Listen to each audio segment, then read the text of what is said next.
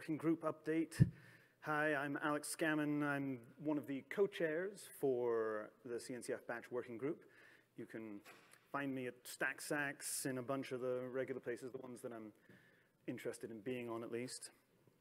I gave a brief update last time in Valencia about the same topic. In that conversation, I thought that it was practical to entertain people with lots of pictures of very cute animals. The theme being that these are batches of animals, and in English we have collective nouns for each one of these batches. So you have an embarrassment of pandas, a prickle of hedgehogs, a waddle of penguins, a bed of sloths, and a flamboyance of flamingos. And that was how I kept people engaged, or so I thought. I won't stoop so low this time, but at the end of that conversation, somebody in the audience asked me if we have collective nouns for Kubernetes resources.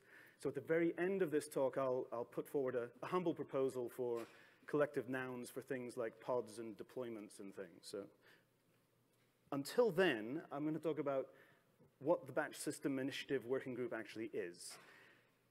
And surprise, surprise, it's a new working group. Yay! Another place to come and talk about woes or thoughts or ideas about batch scheduling. And a brief history of this. Earlier in the year, there's a group called the Tag Runtime, which a number of people in the audience here are involved with. There's Ricardo and Klaus and things. People are here in this room who drive that conversation. But they realized that they were having conversations around batch scheduling over and over, and they felt that there was a place for a discussion around batch specifically. And so we started to talk in March about that thing, batch scheduling, as its own separate group. Recently, in September of this year, we got approved as a bona fide CNCF working group thing. So just so you're aware, if you're worried at all, we are actually approved, and you can come and speak with us as a real CNCF body. And what we're largely trying to do is just have the conversation around what's going on in batch scheduling in a cloud-native context today. And we're trying to do that at what I've called here is like an application level, which is different from Kubernetes native level, where Kubernetes could do batch scheduling itself, but it can't right now. So there's a lot of alternatives have been created or have been worked on at an application level, things that you would do with another thing to allow you to do batch scheduling in a cloud-native context or in Kubernetes. For example, there's Slurm or Condor. There are people from those communities in this conversation who talk about taking existing batch schedulers and using them in a cloud-native context. Or, and we've heard from a couple people here already, Gaurav mentioned MCAD earlier. We will hear from Jamie about Armada in a bit. There's also, Diana is back there on MCAD. Volcano is what Klaus founded. So there's a whole bunch of reactions to Kubernetes not being able to do batch scheduling today, and all of these various applications have grown out around that need. So we sit down and talk about that and all of our shared woes and pains, but not just the project maintainers. What we really want are the end users who are trying to implement these tools to come and talk to us about what's going on for them so that we can better sort of shape and guide our roadmaps in all of these projects to better ends. And this whole conversation is at this higher level than what the Kubernetes working group is talking about. And I need to take a moment to talk about that because it is super confusing. There are two working groups. There's one called the Kubernetes Batch working group, and there's us, the CNCF batch working group, and it's very confusing. But to sort it out, what's happening here is that the Kubernetes Batch working group is working on the lower level initiatives to make Kubernetes more batch scheduling positive. And you heard just before the break Aldo talking about a lot of those movements in like the jobs API to better serve batch scheduling needs. And what he was talking about is largely being driven out of that conversation in the batch working group. And so it's a lower level conversation.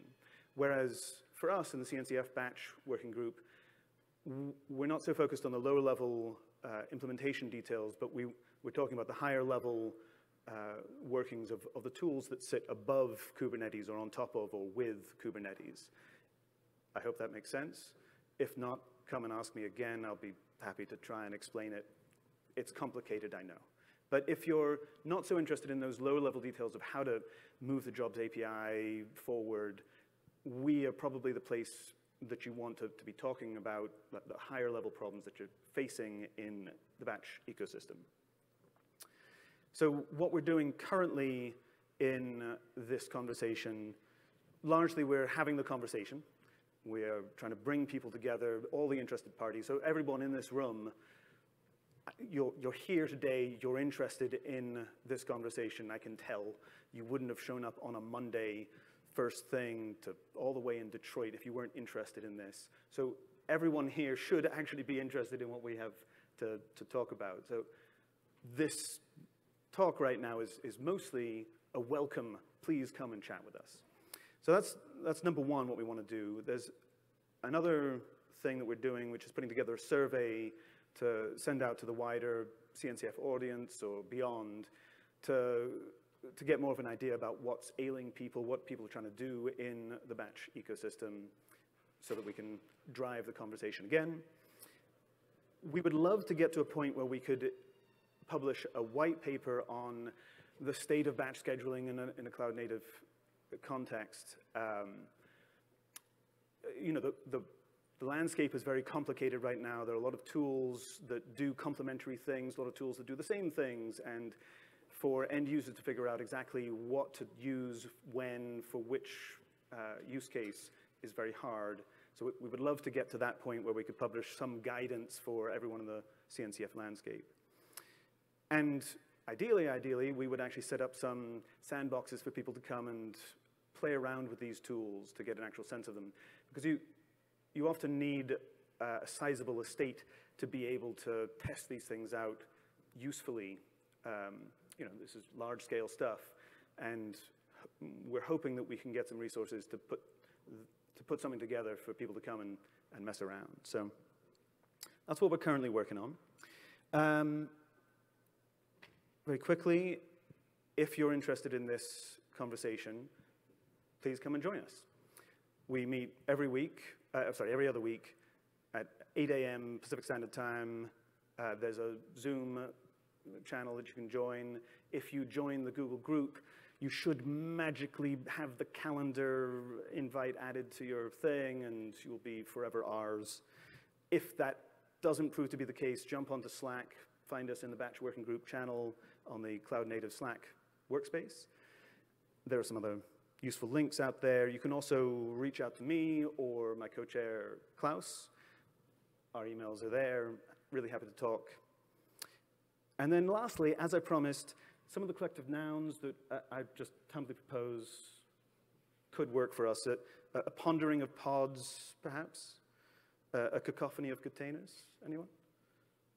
A catastrophe of clusters, a conundrum of custom resource definitions. Positively, a delight of daemon sets, a duchy of deployments, a revolt of replica sets. Just some thoughts. If you have any others, if you want to suggest things, please reach out. And then a raft of otters. Thanks very much. That's it from me. Thank you, Alex. Yeah. Any questions? So is the working group focused on Kubernetes as the lower level orchestration substrate, or is this like, how do you think about that? Yeah, I was trying very hard to not say Kubernetes specifically throughout this talk and just cloud native context. In practice, we have been talking a lot about Kubernetes as the lower level substrate for orchestration, but I think that we would like the conversation to be broader than that, ideally. You know, we will be hopefully looking at other cloud contexts. So, yeah.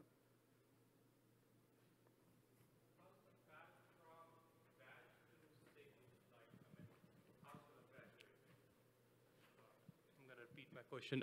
How's the graduation from working group to SIG will look like? I mean, today we are talking and we collaborate together.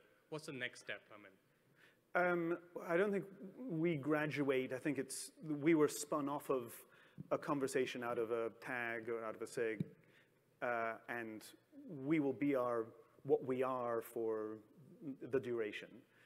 So it's not like we're trying to get to some other magical level. We are a working group that wants to have people like you involved, either to help the conversation or to do some of the initiatives I was talking about, the survey or the white paper or setting up the infrastructure. Like, we intend to do things in this conversation, if that helps. So, I mean, there's an activity and then there's a coding part. When will that happen? Well, so because my understanding is in the working group, you know, we don't code, and the SIG is where the code lives. Yeah. So when is that transition will happen? So I mentioned the Kubernetes Batch working group.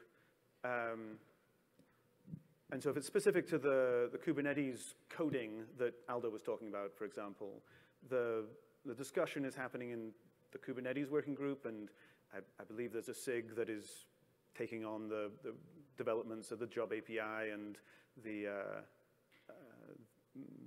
Q project and things like that. For us, the maintainers of those projects that I mentioned, like MCAD or Armada or Volcano or Slurm or HTCondor or perhaps Yunikorn, are all in the discussion there. So there's not a SIG to go to. It's those specific projects all have their maintainers and will be taking the feedback from this discussion to their own projects. Does that help? Cool. Any other questions?